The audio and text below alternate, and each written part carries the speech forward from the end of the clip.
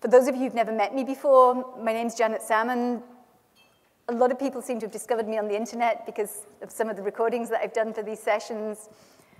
A lot of people are still confused why my accent isn't properly German.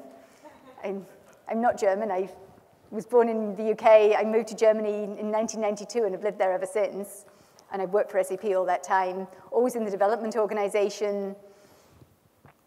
It's actually my 4th time in San Diego, so this has started becoming a bit of a habit of mine.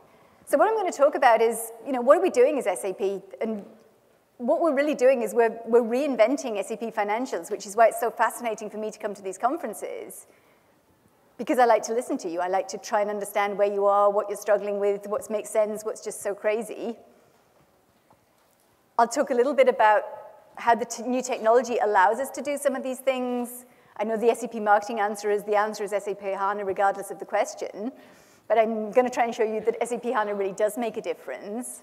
I'll talk a little bit about new user interfaces. And I hope what you'll go away with at the end of today is an idea behind really what is this simple finance stuff. It is probably the most radical change we've done since the early 90s. It feels like 1992, 1993 again. And I'll talk about what we use that for, essentially in terms of better reporting, better planning. So reinventing SAP Financials, what does SAP HANA mean to us?